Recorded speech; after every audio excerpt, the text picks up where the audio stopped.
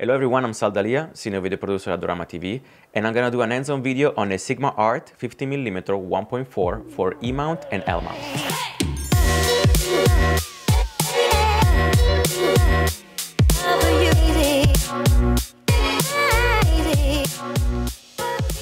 So me and my colleague Fernando went out with our friend Justin on the I-Line in New York to test out both the L-mount and the E-mount lens. I was using the Sony Alpha R5 and Fernando was using the LUMIX S5 II.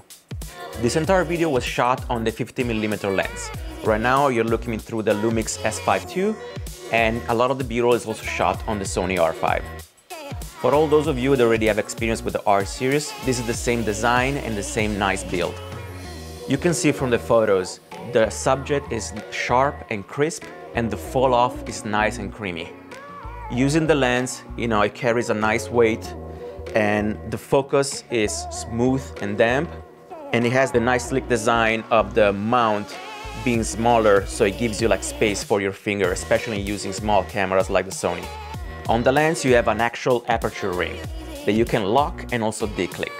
It also comes with the AFL button. For a 50mm, the minimum focusing distance is actually very good. It's 45 cm, 1.4 feet. But actually testing it on the field, I think it's actually a little bit less than that. Filter size is 72mm, and the minimum aperture is f/16. I try a couple of tests that you can see here, shooting the same subject both at f1.4 and f/16. So you can see how that bokeh looks like. So it's got some weight to it because it's very well built. It's 760 grams, which is 23 ounces. 50mm is actually my favorite focal length. It's great for portraits, but you can also do landscape as well.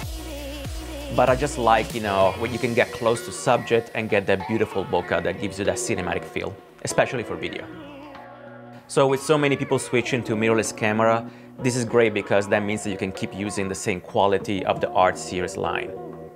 Thank you so much for watching. If you have any questions, please leave a comment below, subscribe to Adorama TV, and I'll see you next time.